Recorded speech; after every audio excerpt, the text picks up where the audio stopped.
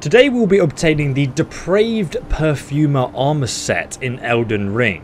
We can actually get the entire armor set in one location very early on in the game, though it can be quite a challenge to do at a low level unless you follow one of my other guides that shows you how to level up quickly, which I'll leave in the description below. This is a light armor set, which is great for mages, though you'll likely be mixing up parts of this armor set with others to create the best mage armor set combination for your build. There are actually 3 versions of the Perfumer armor set in Elden Ring. The Depraved Perfumer armor set, which we'll be getting in today's video, is a heretical version of the original Perfumer sets, and arguably the best version. As you can see, the Perfumer armor set is lighter but offers less physical resistance than the Depraved Perfumer armor set. Not to mention, the Depraved set looks way better with the heretical depiction of the Erd tree on its cloak. You see, it's said that the Depraved Perfumers actually drunk their perfumes to alter their body and mind, making them slowly descend into madness, and this self-destruction gave them the name Deprived, and separates them from the original royal prestigious perfumers. So to obtain the Deprived Perfumer armor set, we must come along all the way to the north to this location on the map. Now don't worry if you've not unlocked the map or you've never been to this location yet. I'm about to show you how to get here step by step. But if you know how to get here, you can just skip ahead to the farming method using the video timestamps below. After doing the tutorial, you'll start the game here at the first step resting site. From there, you're going to want to go northwards to the church where you meet the merchant, and then you carry on going north and you eventually come to these ruins called Gatefront Ruins. And just over here is where we're going to start at the Gatefront Castle gates. From the Gatefront Ruins, you're going to want to come west down this pathway just here, all the way to the north, and you'll find another resting spot just here. So we're going to put a waypoint there, and then just to the north of that, you're going to come underneath this huge bridge. I'll put another waypoint just there, and then continuing on from that bridge, you're going to find a broken bridge, which is going to be like a dead end. So now let's go ahead and ride that first section through the gatehouse here. You're going to want to just ride your horse into Stormgate and sort of dodge to the left and right and watch out for a monster that drops down, a giant from above, and then we're just going to continue riding onwards. It's a pretty easy area just to run through, so I wouldn't really worry about this at all. But when you reach Stormhill, you will get attacked by some wolves that jump down from the cliff edge. So run slightly to the right there and they won't hit you. Then just over here you'll find that resting spot just where the waypoint I placed was. And now from that resting spot we're just going to carry on heading north underneath that giant bridge that I showed you on the map. And we've already got our waypoint number 2 located just over there. So we're going to continue off the stone path onto this dirt track here under the bridge and just carry on going. Pretty easy, to be honest. A lot of people seem to think that this is a higher level area and you can't go here earlier, but you can go anywhere you like in Elden Ring. It's an open world game. So we're going to continue on to the end of this stone bridge here, which has fallen away. You cannot go any further. So loot this tarnish, and now as you can see we're at this broken bridge. What we need to do now is we need to put another marker directly to the left here, and then to the north we're going to follow this wall that we can't actually see around, put another marker there, and then just to the left here you can see this part of the wall, there's a little circle. Just to the north of that, put another waypoint. That's just like a rough guide of where we need to go next. So from this broken bridge that we're on, we're going to come down here because we can't get across any other way. And we're just going to climb up this sort of rocky terrain here, and it's actually going to lead us on a pathway. It's just like a straight pathway. It might look a little bit confusing to follow, but it is literally just a straight pathway. And just head all the way along. You'll come across a couple of low-level wolves that are not going to be a match for you, battle brother. You can just run past them though if you are afraid, and I will not begrudge you if you are. Keep following it around, following the cliff edge all the way, and eventually you'll get to the lake.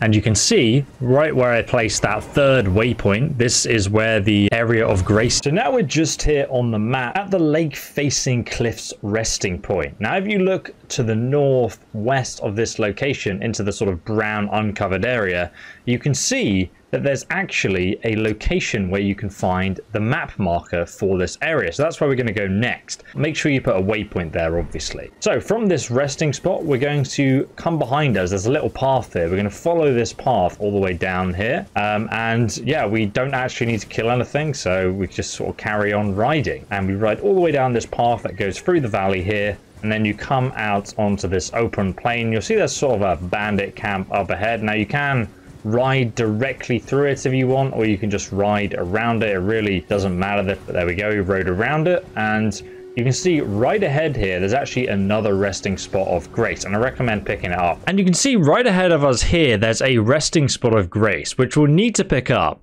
But before we go on, we're going to collect the map fragment, which is located slightly further into the water here, where we marked our waypoint. So go ahead and pick up this map fragment to unlock the map, and then we're just going to head back the last resting spot of grace we just unlocked. So after you've unlocked the map fragment, go back to the Leonia Lakeshore resting spot of grace, which we unlocked before we got the map fragment.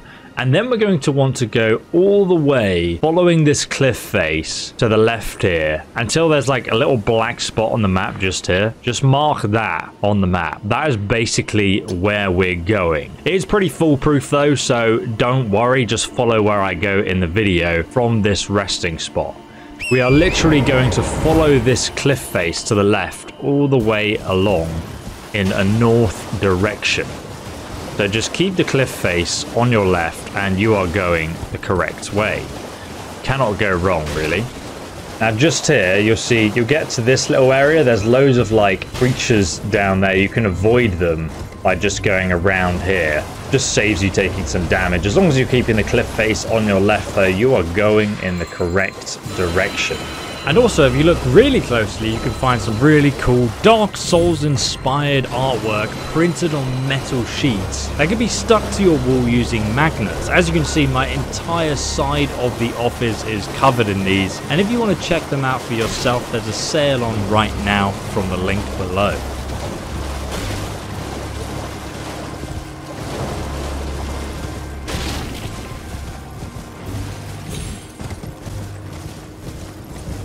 Now eventually, if you carry on following these cliff faces, you will get to a wooden stake palisade on the left there. And you'll also see this giant looking gap in the cliff face ahead. This means you are going the correct direction. And we're going to keep this cliff face on our left still as we go onwards. And we're going to head into like this cave structure right ahead of us.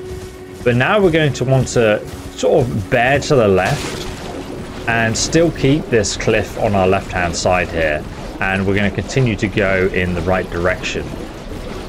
By the way, you don't want to get off your horse at this point because the ground is basically poison, so do not get off your horse. And you can see it's still on our left here, and we're going to come across these bodies that are hanging from these poles here, and this means we're in the right place. So you can see we're just over here on the map, which my waypoint was a bit off over there, but you guys get the general direction of where we've come to this point. So from where all these bodies are, you can see a bridge up there. We're going to head underneath that bridge.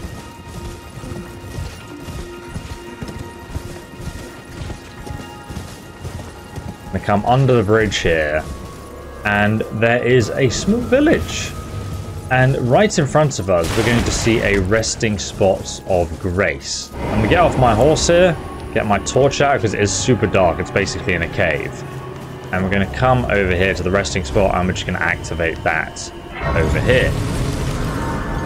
Now we've arrived at the farming location. We're just here on the map at the village of the Albinaric's resting spot of grace. We can now start farming the armor set. So to farm this set, we need to defeat a Deprived Perfumer repeatedly, which is located just a few meters up the hill here, underneath the tree playing a flute. He's alone with no other enemies nearby, and he has a chance to drop the full armor set upon death, along with some other useful crafting ingredients. I'll explain how you can increase your drop chance really easily in a moment, which I highly recommend you do before bothering to farm any armor set in Elden Ring. But firstly, starting out, this is the best method of killing him for melee characters. We're going to sneak up behind him, going behind this tree here, right up to his back for an easy backstab critical attack.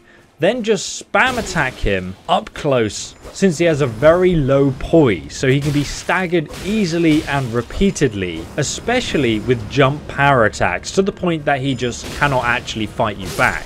Make sure that you do stay close to him though, because if he gets to a medium distance, he'll try and jump back and use his Perfumer attack, which hits like an absolute truck with a massive area of effect. So as long as you stay really up close to him and keep staggering him and also backstabbing him if he tries to heal, he makes for a very easy fight. You just need to get used to keeping close to him. So basically we just kill him and then we rest at the resting spot of grace to respawn him again, and we do that repeatedly until he drops the whole Deprived Perfumer armor set. Now if you're a mage or a ranger, this fight is actually a lot easier, since you can just spam spells and arrows from a distance and he will pose very little threat to you.